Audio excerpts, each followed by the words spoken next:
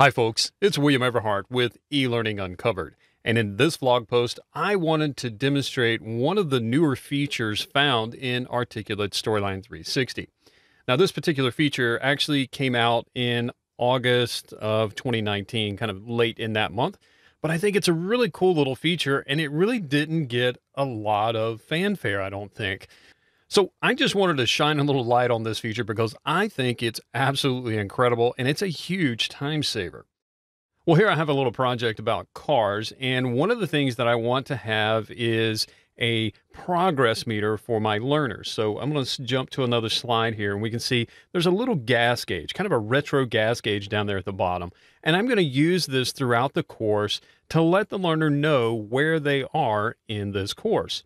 And in my case, I want to go from a full tank all the way to an empty tank. Now, you can do this a number of ways, but I like using imagery for this because I can get a lot more details in it. And that's where this new feature comes in. This new feature allows me to take multiple images and then convert them into a multi-state object. So let's take a look at the process. So I have this meter, this little graphic here on a master page. So let me jump to that. I'm just going up here to view.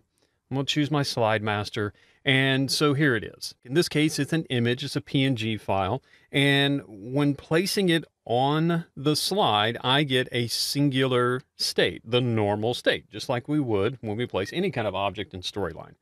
And normally the process would be that I would go down here. I would choose Edit States. Then I would add a new state. I would give that state a name. I'm just going to call this number 1 here. And I'd click Add. Then I would go up and make sure that the object is selected, go up here to Picture Tools, Format ribbon, go over here, choose Replace Picture, Picture from File, and then I'd go find the next image and then open it. And then I'd have to do that again and again and again. Now, if you only have a couple of states, that's not a big deal. But in this case, I have 11 different states that I have to go through. So that is going to get very tedious very fast. So this new feature just does away with all of that. What I'm going to do is I'm just going to delete that last state that I created. And instead of using the Create New State button, there is a new button here. And it's called Insert Pictures as States. I'm going to click on that. And instead of just picking one picture, I'm going to select all 11 of these gauge pictures. And then I'm going to choose Open. And there we have it. So they're all inserted. It's using the names of those files. So I was very careful to name my images, what I wanted them to be called as a state. And so there we have it. Now the only thing left to do is to add the logic that will change the state of these meters as the student progresses through the course. With all my logic in place, let's go ahead and preview this course.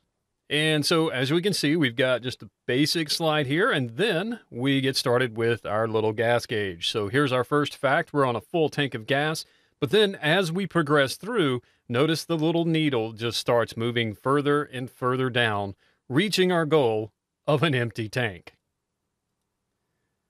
Well, there you have it, folks. Creating a multi-state object from a collection of photos. This wonderful new little feature found in Storyline 360. Now, I hope you found this entertaining and informative and that you can put this to use in your next course.